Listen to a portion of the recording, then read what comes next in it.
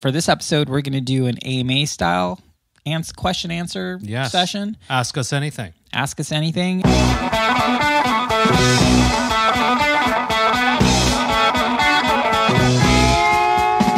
Welcome to the Low Tide Boyz, a Swimrun podcast. I'm Chip. And I'm Chris, and this is episode 226 of the show. For this episode, we're going to do an AMA style question answer session. Ask us anything. Ask us anything, and we're also posting this on YouTube, so if you want to see our faces in Studio O, we're usually in Studio G. It's a new. Yeah. We're debuting the new studio. Yeah. Well, I mean, for us, you work in here normally. Yeah, it's true.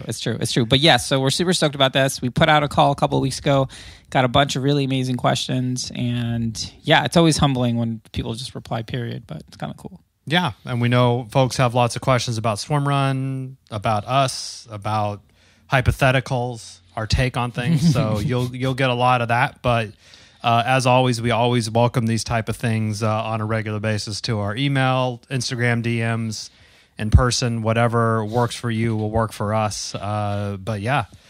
So we just should we just do it? Into it? It's a lot of questions. There's a lot of questions. So we'll see we answered. Well, we put on every single question that was asked. So yeah. Unless they were redundant, but they weren't any redundant. Skipping the hard ones either. We're not skipping the hard ones. Okay, so first question is from Anita H. from Chicago. Hope you both had a great winter and are charged up for the spring. Sounds like it. I would say so. Yeah.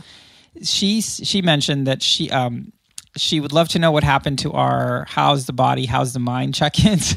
She said, my husband and I have used that for the last 2 summers in training and we'll do so again this year. In addition, a friend used it in his wedding, which is just like, wow. All right. So we've really made it. So yeah, great question. I think it's perfect to start this with, how's the body, how's the mind? I guess the history of it, Chipper. I'm sure I asked you at some point because it was a Chris thing. This is a Chris line of questioning. It's a Chris line of questioning, but I don't know. It would always might even predated the show. I think the origin, or at least from what I remember, it would always be kind of like after a race or a notable training session. Like we would go out, we'd have like a 5-hour, 4-hour swim run practice. And then, we're home hanging out with the families and, like 6 o'clock, 7, how's the body, how's the mind text would come through. Or the next time we're kind of meeting or checking in after a race. So that's how it was. Yeah, and then I think it was our countdown to Attila. Yeah, where we kind of a couple years ago had a check-in about it. Yeah. And then after the race, I think our race report, sometimes we would kind of feature that question. But yeah, I guess so. Let me ask you, how's the body, how's the mind? Yeah, it's good. I think it's all good. I definitely charged up after winter. Got a new coach that I've been working with. Really excited about like the progress in the training, and both of us have really been focusing on strength. And sort of at the tail end of last year, I really started, and Chris has been on this for a while, but like the sort of mobility, yoga, stretching, flexibility, just kind of staying on top of that. And I have really noticed how that does help the body. So I've been more diligent than I've ever been with it, trying to get in 3 sort of mobility stretching sessions a week, and then 2 strength sessions. So I've really been liking that. In the mind, just excited for this season. Really looking forward to another exciting season of races and some West Coast races that we can go out with the families. I mean, we're basically doing every race on the in our time zone. Yeah, which is good. Chris, how's the body? How's the mind for you? Pretty good. I'm much older than you, Chipper. So listeners at home or people watching us on YouTube, I'm 10 years older than Chipper. So my hips have been bugging me for probably about a month, but I've been throwing every mobility trick at them, and I'm starting to feel a little bit better, which is good. But body's doing good. Just got through a couple really mountainous 50Ks, which was fun. No DNFs. Good. So it was good. And then the mind, same. I'm super getting...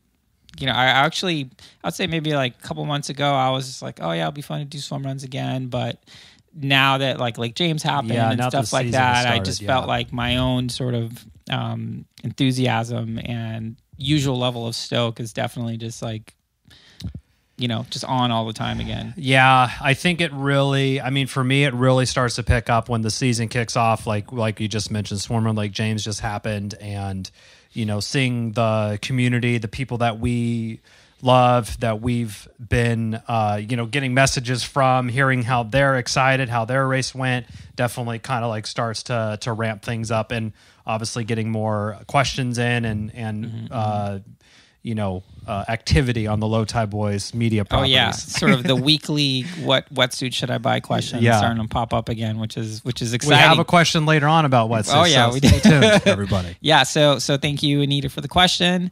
Next question comes from Herbert K. I think we all know which Herbert K we're talking about. What are you most excited about as summer comes? Well, when I think of summer, I think of 4th of July. And when I think of 4th of July for 2024 for the Low Tide Boyz, I think we will be in a really cool house in Whistler getting ready to race Attila Whistler, Canada's first Attila event. So that's what I'm really looking forward to this year. We've mentioned a few times, but we're bringing the entire families up. We're living under one roof for a week straight, so we'll see how that goes. I think our kids are like, oh my goodness, wait, I could wake up and just see my friend like in the morning. Don't even know. Like, yeah, it's crazy. So Rocky told me today, we're recording this on a Friday, that her and Charlie, Chipper's daughter, were talking about all the stuff they're already scheming, and that they want to buy presents for each other when they're there. So they want to buy like something Canadian. Okay. So I'm like, who's paying for these? She's like, well, you are, Dad. Yeah. Like, oh, okay. I guess we'll add it to the tab. Why not? But yeah. So our kids are super stoked. Yeah. So that's going to be a lot of fun for sure. And yeah, I echo that. I think like going to Whistler for the summer, sort of joint family vacation. I think it's going to be a super fun week. And yeah, looking forward to it. Yeah, and that for us, that's our A race, our focus. We are doing the Bellingham Swimrun, which is a more grassroots style event in June. So I really think is like early June is really kicking off the season for us and starting to get out there. Yeah, then we'll roughly have a swim run a month, except for September. Through November. September, yeah. First September with nothing in a couple of months. I know, it's true. Yeah, it's true. Okay, now our next question comes from Naomi M. She asks, "Are there any special considerations for training for a swim run that takes place at elevation?" Now, we mentioned when we sent out the request for AMA questions, if we didn't know the answer, we'd ask people who do. So, I happened to ask Mario Feroli, elite running coach, friend of the show. When he talks, I listen. Yeah, so I was on a run with him, and I was like, hey, let me ask you, I need an expert opinion. So this is what he said. He said there's essentially 3 things you want to consider when doing a race in elevation. If you don't live at elevation, you're going to be at a deficit. The best thing you can do to prepare for a race at elevation is have a high level of fitness. The fitter you are, the more you'll be able to mitigate sort of the effects of elevation. The second thing he said was to really pay attention to nutrition. Your burn rate's going to be higher, so you want to be hydrating more. You want to be taking on more fuel to take. Basically, like you're going to be working harder. Make up for the extra energy. Exactly.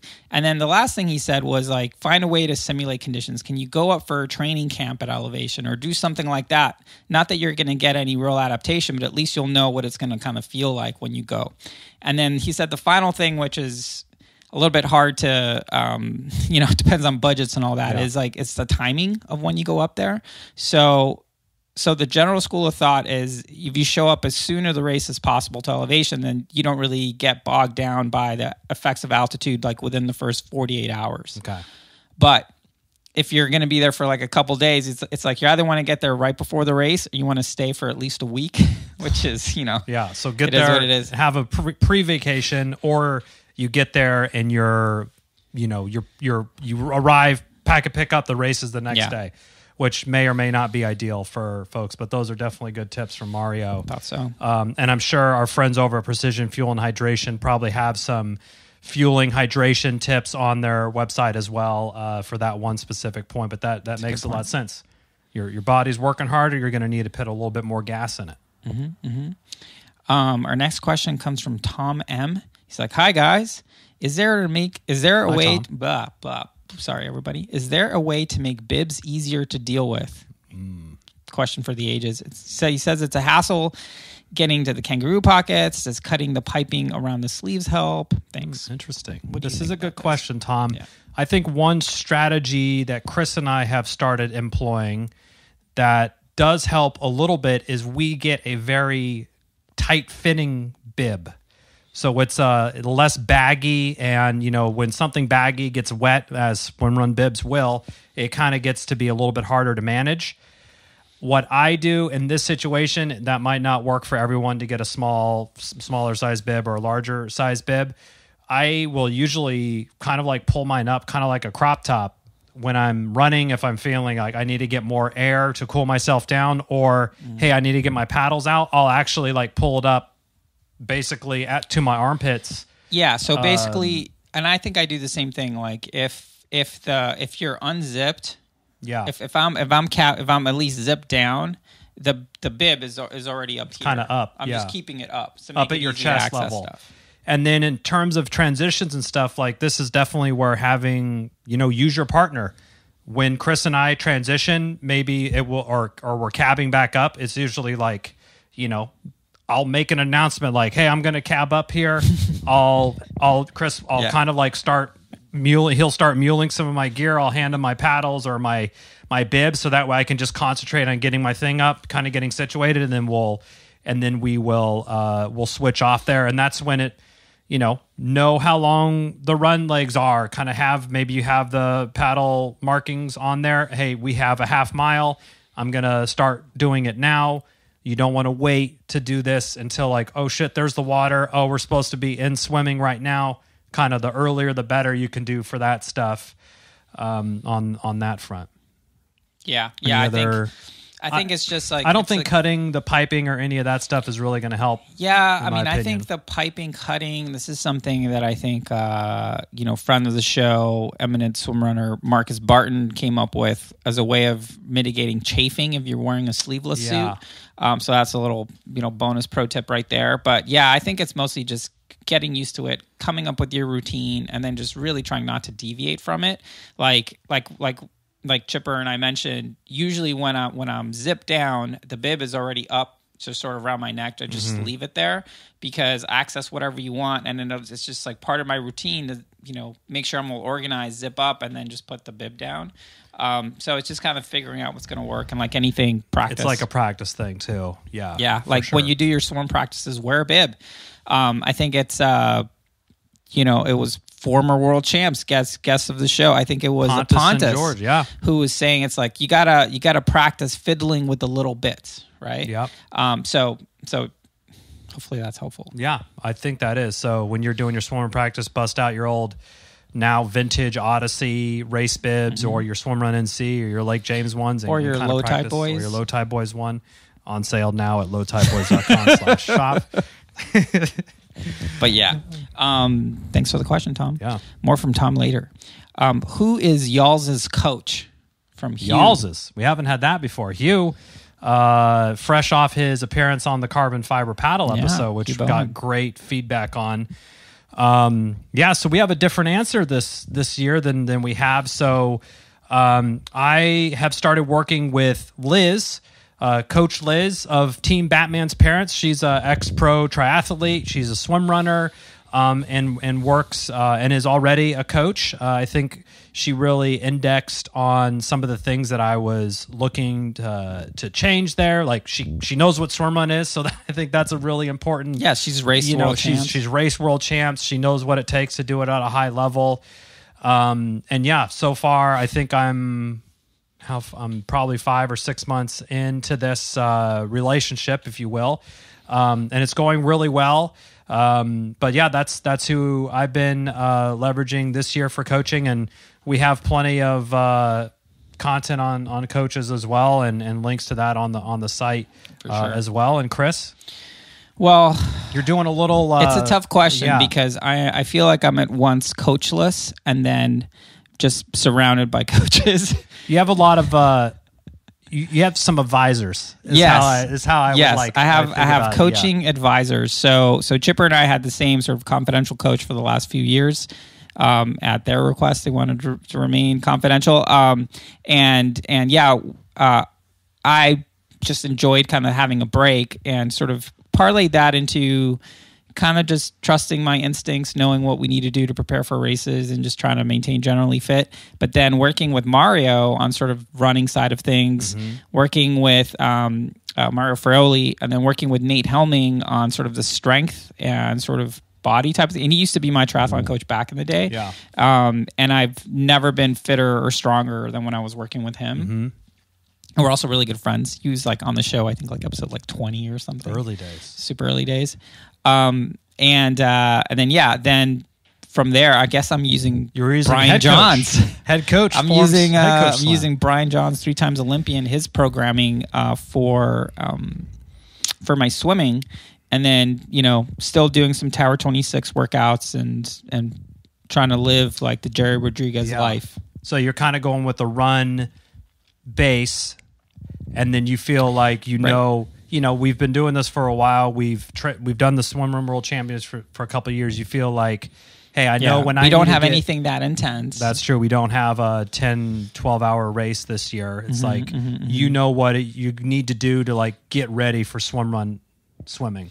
Yeah, exactly. Yeah. And I think we mentioned this in our training for Swimrun episode and YouTube video, where it's like, this year I'm doing way more running. My A race for Swimrun is Whistler, but my A race for running is this race called the Rut in Montana, which is just this like crazy 50K. So what we said in our episode was this idea of like, hey, you just want to maintain swimming. Like swimming just happens, just a steady, just like strength should and mobility should. And then the running sort of goes in and out depending on what you're training for. So I was indexing more on running. Now I'm going to index a little bit more on swimming, a little bit more on speed now that I'm not doing ultra stuff. And then we'll kind of transition back. So for the types of endurance experiences I've wanted this year, I think this was the best way to kind of set it up. And, all these coaches are friends, except, and Brian Johns, I get is like his AI friend, I guess. Yeah. But yeah, that's what I'm doing. Cool. Great question. Hugh. Yeah. So next one comes another one from Tom. So he's like, now I have a much better question for the Q&A show. Is there any way to avoid dropping gear during the race? Asking for a friend who may or may not have dropped a set of goggles during the Lake James pre-race clinic. Wow. Related, he's learned to swim without goggles. Okay. Well, good. The more you know that you can do that now. I also feel like, is this somehow related to, I was reading the Adorkables race report on Lake James, and Amy found an extra pair of goggles that she put into her wetsuit, which slid down into her nether regions, I guess. So I don't know if you're getting those back, Tom. Probably don't want them. Probably, yeah. Anyway, how do you avoid dropping things? I would say this is where I feel like from a gear perspective, simplicity and minimalism is a good thing to kind of exercise. Yeah. Hey, it's great to have, an extra pair of goggles as a backup, or an extra swim cap, or extra nutrition. But if you can kind of find that razor's edge, if you will, on like what's just enough to like accomplish the goals that I'm looking at this race, and not feeling like, oh, I'm going to have an anxiety attack because I'm really scared about my goggles breaking. Like, where can you find that balance? Yep. And then also, again, as we mentioned a lot, like have a plan, have a routine for your race. That also means like have a plan. Like I know in my kangaroo top, I know where my paddle goes every time. I know where my gels are going. I know where the tether's going if we're taking that off. So I think that will kind of help. Hopefully. Yeah, I agree. I think like having your routine set and trying not to deviate from it, so it becomes more of a habit, and you know where everything is. I mean, for some of the new arc suits, one thing that I did for the World Champs is I took some rock tape and I actually I used tape to seal the pockets on the inside with gels and stuff. So when you cap down, they don't, they're less likely to fall out. That worked really well. Yeah. My only advice there is just do it the night before while everything's like nice and super dry, so you get a nice sticky seal. And then at aid station, just like rip it off. We've had stuff drop though too. Like I've definitely dropped the gel or stuff happens, drops. Yeah. And I think with goggles, I think what you'll find, Tom, is that once you've lost a pair of goggles during a race, start carrying that extra pair. I will also put my goggles, I will have them at my neck. So I won't take them off. I'll actually bring them down like a necklace. essentially, a goggle necklace. And then that way, unless my head's going somewhere, the goggles will not go anywhere. Yeah. It's a good question, though. All right. So next one's it's a heavy one. Wow. So it's from Trista M. Who is the person, athlete, sponsor, mentor, RD coach, etc., within the sport of swim run that you admire most? Wow. And then corollary question, and outside the sport. So you're looking to kick that one to me. I'll start it off. So this is something I've actually been thinking. So I don't know if this is the person, but this is a person that I've been thinking is really important for the sport that I think that I admire, and I think more people should just give him props. And this one person, his name is Christopher Sundberg. Now, if you don't know who he is, check out episode, I don't know, it's early 6 or something. 5 or 6. He was the first brand to come on our show. He's one of the founders of Arc Sports, first company to respond to a DM from Arc. So there's many reasons. If you've heard this show long enough, you know there's many reasons why our origin story and Arc's is so intertwined, because they're the first one to even reply to us. But this guy, he's a swim runner, he's an athlete, he's Swedish, but he fell in love with the sport of swim run and essentially helped launch and create and sustain Arc Sports since its beginning. Now, why is that important? It's super important because essentially like the technological advancements in the sports by him supporting like Daniel Sand, who I've called the Da Vinci of swim run since we've learned about him, and everything they're doing to move the needle in terms of what's possible in the sport. I mean, you saw the times drop in the World Championship as a direct result of their evolution of their wetsuit, the equipment side of things. The technical evolution of the wetsuit and the gear. So, but none of that is possible without Christopher falling in love with swim run and basically being like, hey, this is going to be a little pet project of mine. He makes video games and has tons of like, boats, 007 style boats, villain boats. He's got these crazy boats. Anyway, he's awesome. And honestly, like every time I see him, I just need to tell him thank you, because it's really his investment that has moved us forward for the sport that we all love. Outside the sport, I don't know. It's just, that's a tough one. Yeah, that's a tough one. You're going to pass on that one? That's fair. Trista, send me a text. I'm happy to have that discussion. But I'll plus up the Christopher Sundberg one as well. I think specifically in the U.S. swim run scene, 2 people come to mind, which is not totally answers your question, but I'm gonna take my own way with it. It's I say 2 people. One is the godfather of swim run himself, Andy Hewitt, and then I'm actually going to say Lars Fananger of formerly Odyssey, now Attila Swim Run. They have definitely been the pioneers on the U.S. side of things, putting on races on different coasts. But we certainly putting on swim run races is not going to turn you into like a multimillionaire overnight. It's a lot of blood, sweat, and tears on that. So like we know like the work and the hustle that both Andy and Lars have put in over the years, 2016, 2017, dealing with COVID and still making it happen.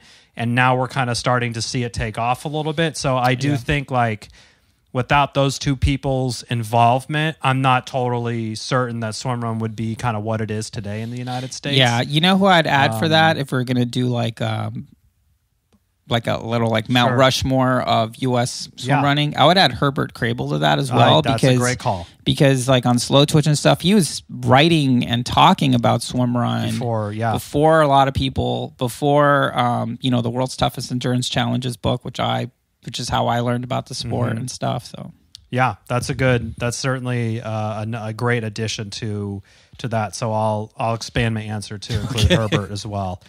There and they do a pure nonprofit race as well. So big kudos to that. We'll be at a swim run NC this year. We're looking forward to it, and they're all charged up after taking a year off. Outside the sport, it's a big one. Yeah, I admire you, Chipper, inside and outside the sport. I was going to say Chris, and then it just make it easy. All right, our next question. Question from Coach. Coach Liz has one. What is your most memorable team racing moment? Yeah, well, there's a couple obvious ones that we should just like get out of the way. Yeah, like obviously finishing world champs twice. That was pretty good. Yeah, those are high up there. Those are definitely memorable. I feel like each race was memorable for its own. Obviously, LTBz are in their own class. I will actually say, for me, the Orcas race, where I was bonking my brains out for like, I don't know, 5 hours or something. It's a race where I was the MVP. Chris was the MVP in this race. But I think for me personally, it was just, it was like, okay, it kind of really brought home everything that we really love about Swimrun. It's like, hey, I was down like 90% of the day and Chris like got me there and made it happen. And then also for myself, like, hey, I could make it happen when you endured. When like, I mean, I probably had like 400 calories the entire day, like not a great thing. And it like, obviously the course and everything is really great, but also the sort of after of that, like we had the big house and people just kept coming over and hanging out. And I was like, I'm on my deathbed nearly here, but and our friends came and the Concho Boyz were there. It was just a really great experience, and the pizza was good. That was a good one. Yeah, that was. Yeah, I mean, I like that one because I never. It's probably the race where one of us had to really like put the other person on their back to such a degree. Yeah, we haven't. Yeah, because for the most part, we just kind of like. I was down bad, as Taylor Swift would say. Yeah, I mean, so yeah, I think that race was cool. But for me, it's really sort of the finish line vibes after finishing that first Casco, where it was just like, what the hell was this, man? Yeah, I mean, I think that race was so hard and. We thought we were prepared, but we weren't. God. There was just a lot of stuff going on. It's one of the first times where we were racing and we stopped being chatty and just like basically was like, oh, we got work to do. That race is definitely a top one for me too. And I remember, I mean, we were like running towards the finish line, and I was like, this was like so hard, but I can't wait to do the next one. Yeah, that and then similar. I have another one. This is a good question, I guess. Catalina. Attila Catalina. Oh, yeah. Mm-hmm. Because that one for us was like such an inflection point for us as quote unquote athletes and as like dads. We were rocking the full on dad bod at Catalina, and like something about that race, and it just sort of really ignited like a fire in us from like an athletic standpoint, and we started getting really serious about that. And then the rest is history, as they say. Yeah, for sure. I mean, that race was awesome for sure. Hopefully, it comes back one of these days. Fingers crossed. Or next we have like a series of 4 questions, which I think we're just going to try to rapid fire. This is from Matt and Pat. That's coming from the whole team, but I'm thinking it's Matt because Pat's kind of too laid back. I don't to be see submitting Pat questions. as like running the press on the water. I don't think he's running comms. Yeah, I don't think he is. All right, so the first question, what is the worst smelling piece of gear you have? Oh. I think it has to be shoes just because they get all like bogged I down. will say my kangaroo tops have rocked my world a few times. Okay, noted. Yeah. All right, favorite piece of gear that may not actually help, but you swear by? Oh, that's a good question. I think I love my CEP socks. Just the right amount of compression. Yeah. And at this point, it's just like, I don't even care if they work or not. Like, they make me happy, and it reminds me of swim running, and I just swear by them. That's a pretty good answer. I like that because I don't have any like data points to tell you that like, oh yeah, it's making me. I will say, yeah, like a little bit of compression's nice, and also kind of keeps the stuff off your legs. Like you're always scratching on branches and rocks and stuff, so that's helpful to have that. But that's a good answer. I'm gonna just go with that one. Yeah. All right. Cool. What is something that you should probably do in training but don't do for some reason? He says that theirs is kicking and swimming. Oh. Well, I think if you would have asked us this last year, I would have said strength and like flexibility. But this year, I think we've both been on the strength train, and I think it's been good. So I would say strength and mobility stuff, just combo, whatever that means. Stuff. And I think something that people probably could do if you're looking for your own tip would be fueling during training. I think like that's a pretty big miss for most people, and they come to races and they're like, oh yeah, like I'm just gonna be able to eat this many gels over 5 hours, but you haven't practiced that in like your long runs or your long swim runs. And I've definitely noticed that really helps when we do that. Like, you know, anyway. Yeah. That's a good sort of global one. And then the last one is if either of you partnered with Marcus Barton, yeah, Mr. Low Tide Boy 2020, what would the team name be for each team? I mean, I defer to Marcus. Call it whatever you want, dude. Yeah, he'll. We could do. I think there's some team name around hair and not hair, something around. Yeah, something Marcus and the hair, but like the rabbit, maybe. Yeah, could be something like that. I like that. That.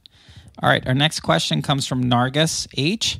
She asks if we're going to ever produce an against medical advice episode. Oof. And I think she just volunteered herself as a licensed psychiatrist to help host that show with us.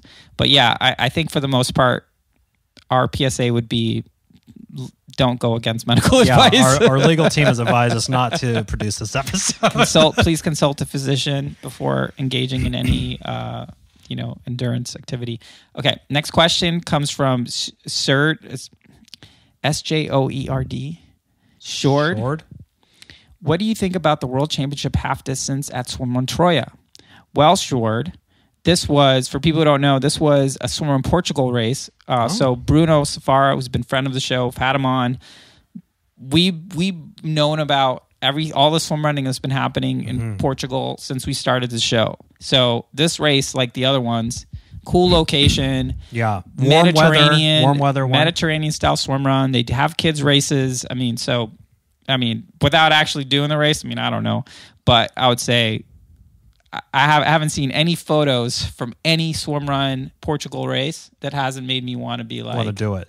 Yeah. I think also we haven't really partook in a warm weather swim run race. We've done swim runs when it's been hot, but not like a beach and like warm a tropical swim run, I guess is probably the better way to say it. So that's certainly, I think that indexes more on like the race vacation angle, which is good. Yeah, well, it's funny you say that because Coach John Stevens, longtime friend of the show, he and I have been talking about swim run in Puerto Rico, yes. Vieques, be awesome. And then David, who we had, forgetting what their team name was though. Oh, it was like New Swim Run France. New Swim Run France. Wow. His wife, he's French. His wife is Puerto Rican, and he was talking about doing a swim run in Vieques. So anyway, tropical swim runs for the win. Our next question comes from Vincent M. Any tips for swimming straight where you don't see the ground or it's in the dark? Ooh. So obviously, got to shout out Form Swim. You want to swim straight? Swim Straight technology in their goggles. I would say that's the easy answer. Nice one, Chris. It's a layup. Thanks, Vincent. It's a plant question, a plant-sponsored question from Vincent here. He runs comms. Yeah, he works at Form. That's a good tip, obviously. One thing that we have always done that seems to work well for us, and we've, people who are smarter that are open water swim experts have said to us, Matt Dixon, Purple Patch Fitness, Coach John Stevens, and other folks, is before you kind of get in the water, this might be hard to apply if it's dark, you want to kind of pick out something across like where you're going. Maybe that is actually the little, teardrop flag they have. Maybe it's a house. Maybe it's a tree or a big rock formation that you can constantly reference when you're swimming. Yeah, but get your bearings before you start swimming. Yeah. So before you start swimming, you're like, oh, where am I going? Like, while you have a little bit of a thing. And if it's dark and it's a swim run, there'll be a strobe, there'll be something there. So it's really about getting yourself sort of lined up first. For swim run, at least, most swims are going to be line of sight. So there's going to be very few swims where you got to swim out a ways and then do a dog leg into a cove. That exists. And typically in swim runs, when that happens, there's like a potato chip or a big buoy to let you know when you need to turn in. But for the most part, or a kayak or something. I would say, 80% of swim run swims are going to be line of sight. So it's really about trying to find your point before you go in, and then just kind of sticking to it, and then sight often. The darker and the I guess like the more worried you are about sighting, the more you should sight. Yeah. I mean, I believe back in the triathlon days, Matt Dixon was saying every like 5 to 7 strokes you would be sighting, which makes sense. Yeah. Like if you want to stay on course, that's the way to swim fastest. Yeah, and I think as a swimrun team, Chipper's usually leading the swims now, so my master plan has finally come to full fruition It's been here. exercised.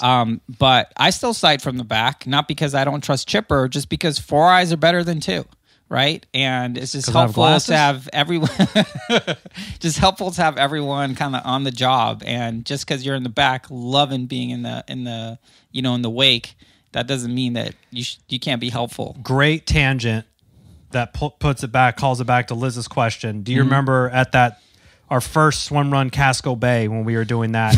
Yeah, our shoulders are we are nuked from a physical standpoint. This is a shark swim. This is the shark swim, and it's like Shark Cove 1200. And Chris and I were like 3 swims before this. We're like, I can't. My shoulders like they're destroyed. So we get in. We're halfway in this swim, and Chris is like, hold up. And he's like, are you sure we're going the right way? I'm like, I think so, but we're just trying to like get this race over with. And you see a flag, and I see the flag, but to my left, I see all these people kind of like running along the shore. On the shore, like running. And I'm like, oh. I was like, did we miss something? I guess. So they basically, they were skipping. We didn't miss them. We did it right. We did it, right. But great callback story. That's a super funny one. Okay, next question's from Tyler. Another y'all. What shoes do y'all wear for Attila Austin Pace Bend Park? Oh, it's great. Yeah, great question. These shoes were a big favorite of the Low Tide boys in 23, and I don't see a reason in that changing this year, but it's the Adidas Terex Speed Ultras.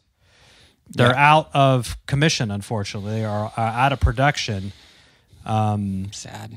But you can still find them online. They just have the right mix of really good grip. They use a Continental grip. They use a mountain bike like tread pattern on the bottom. Incredible, like draining, lightweight, very fast, racy feeling shoe.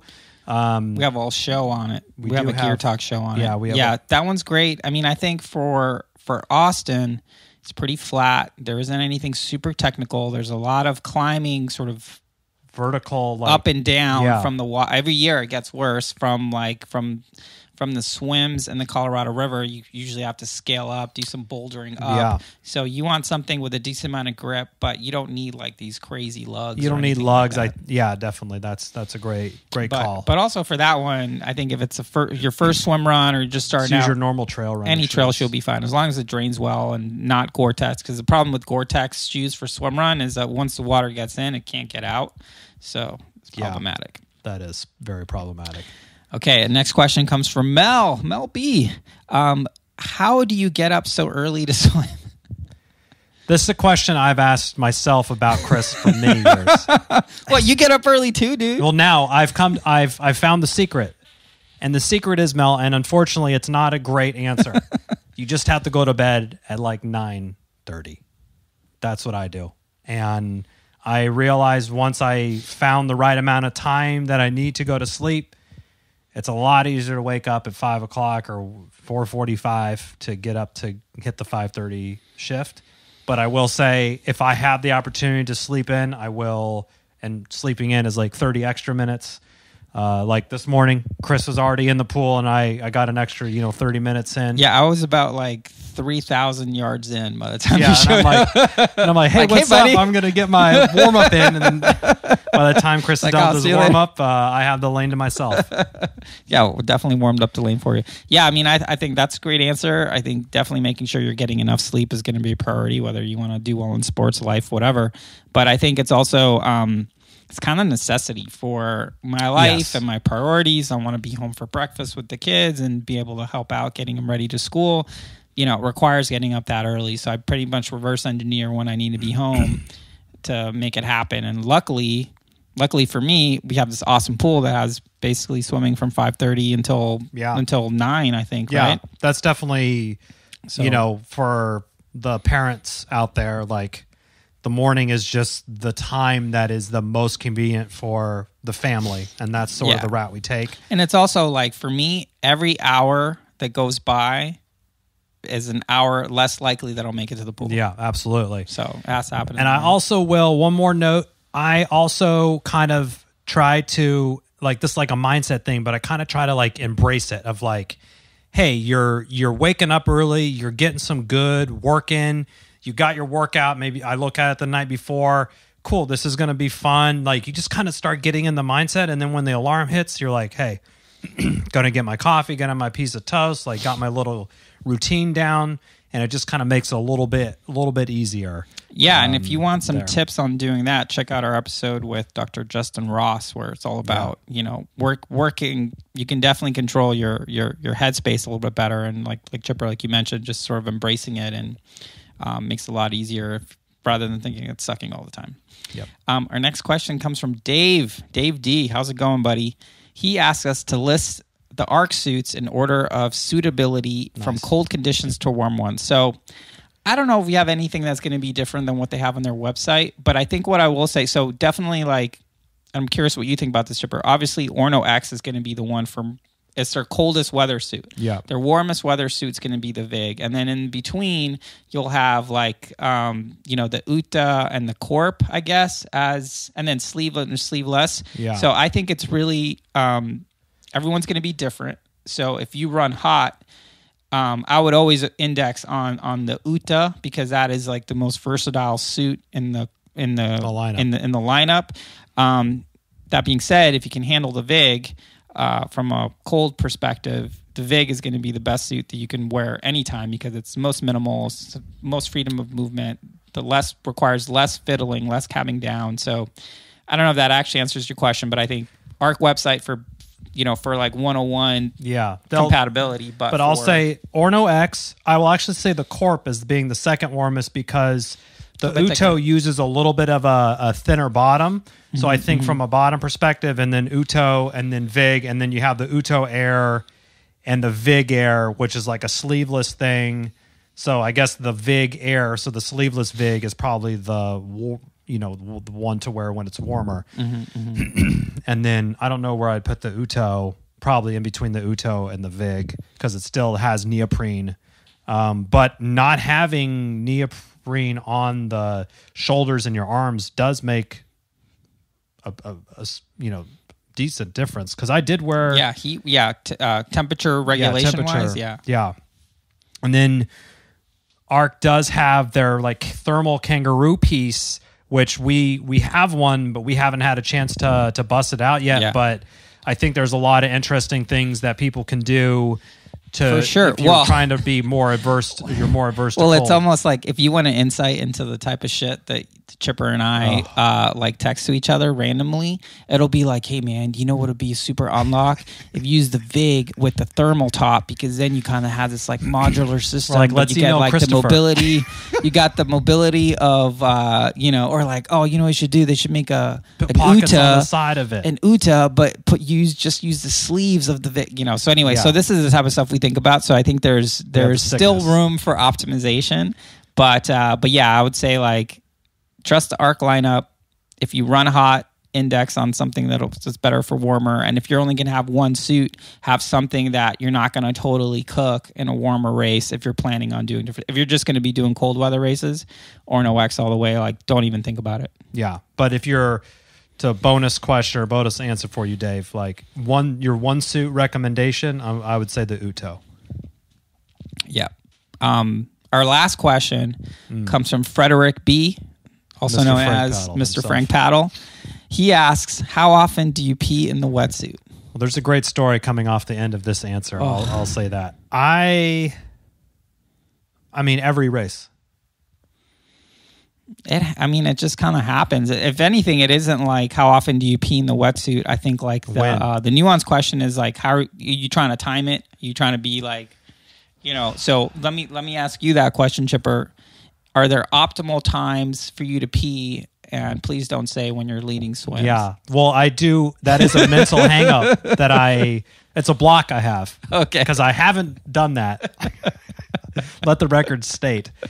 But I have a hard time peeing when I'm swimming, which makes it hard because it's not. I mean, I don't think I've been able to pee when I'm running, really, so it's kind of tough. So I will say maybe if there is like a lull, you're hiking a hill or you're about to get in, Chris and I will sometimes be like, hey, I got to take a pee break, like on a transition, and we'll just go right there. And then, so that's kind of been our move. Yeah. I'm sure there's, if you're way more hardcore, you're like, pissing in your partner's face when you're leading swims and stuff, but we just ain't there. We definitely ain't there. Yeah, I think like the way I think about it is the same. It's hard for me. It's probably a skill you can learn to pee while swimming. Yeah. It was like peeing on the bike and triathlon. People were talking about that. I'm like, I couldn't make it happen. Stage fright. Yeah. Yeah, so I think timing it. So I usually try to pee as I'm transitioning into a swim, because then it's also like, oh, you're kind of washing it off like right away. Yeah, it's good. I don't know. That makes sense. Yeah, I mean, entering a swim is yeah. Like, and if because you're kind of slowing down and like cabbing up and doing whatever, like there should be enough time to get some. Yeah, you should be able to like do something. Now, the story on this is I was thinking about this in bed the other night because I saw this question. I'm like, this is great. I was literally laughing again, just thinking about the story. So funny. At Casco Bay 2023, they had the fog situation, and some point during the race, we kind of stopped because it was very we clear were doing something loops. was up. People are asking questions. We weren't sure like, oh, we just do one more loop and then jumping off the dock and going. Like, so there was it was clear the race was like over, or the first race they did. We were stopped talking to somebody. And to the earlier question about peeing, I thought, well, we're not doing anything now. What a great opportunity for me to relieve myself. Now, I was wearing the Uto Air, the sleeveless one. Was I? Wow. I was wearing some Uto suit, and the bottoms on that one aren't as thick as the Orno. Yeah, it's the running plus bottoms. Yeah, which in my head I thought, oh, I'm going to pee and it's going to kind of dribble down my leg. I'm okay with that. Maybe I don't know what that says about me. So let me just interject here. So then I'm standing on the side, just looking at Chipper, talking to some poor, unsuspecting new swim runner, asking, I don't know what he was asking, and Chipper's just standing there like the guy who's too old for the club, just kind of leaning up on, just. We're like standing in the middle of the trail or the road. Big old street. He looked like a fountain in Venice. It was. You look like like the baby. Yeah, like the peeing baby. I mean, and I was I was well hydrated clearly, and I didn't expect. I mean, it was like shooting out of my suit. Like it was like it was like inches shooting out of my suit, and I was like, and I looked down. And I was like, "Oh my God, what is like? What am I doing?" Yes, again, back to me. Chipper rediscovered his modesty. Just kind of like turned to the side. I was just standing there. I'm like, I think I'm just gonna have a gel or something, because this is like, I could not. It wasn't until afterwards where I really processed what just happened. But that was wow. That was. Such a good pee story. Yeah. Now we have heard other pee. I loved telling Chipper's wife Kristen that story. By the way, that was a great retelling. Yeah, I'm sure she was shaking her head. But, we hear people sometimes pee in the start corral to kind of like get it out. Maybe it's a nerves thing or whatever. But word of warning: if you're wearing one of these Running Plus bottoms from Arc, they're great for freedom during running. It also isn't great at knocking your stream down. Yeah, or just anyway, there was something going on there. But I think peeing in the suit is probably, natural. We make a lot of fun of pooping in suits, which sometimes also needs to happen, but hopefully that's more avoidable. Yeah, for sure. For sure. Hey, we mentioned poop on the show, so I think that's probably a good place to wrap up. That is a good one. Thank you, everyone who sent us questions. Really appreciate. I was really surprised by how many. Yeah. But thank you so much for that. Of course, you don't have to wait for an AMA shout out anytime. To send us a DM or drop us an email at lowtideboys@gmail.com. And with that, thank you so much. Yeah, we did it. Out. That's it for this week's episode. Thanks so much for listening to the show. Make sure to subscribe wherever you listen to podcasts. and leave a rating or review, since that's the best way to help other people discover the show and the sport of swim run. Check out our website, lowtideboys.com. That's boys with a Z, for swimrun resources, including gear guides, tips, how-to videos, and so much more. Make sure to check out our meme page at The Low Tide Boys on Instagram. If you have any questions or suggestions for the show, send us a DM or email us at lowtideboys@gmail.com. We'd like to thank Riding Easy Records for our show music, and of course our wives for their support and tolerance of our swim run and other activities. Lots of activities. Lots of activities. Finally, you can support our efforts on Patreon. Until next time, get out there and go for a swim. Then a run. And then a swim. Then another run. Then another swim. Then run some more. Just keep going. Let's go. And then stop at some point because, And fuel. Don't forget to fuel. Gotta fuel too. Of course, yes.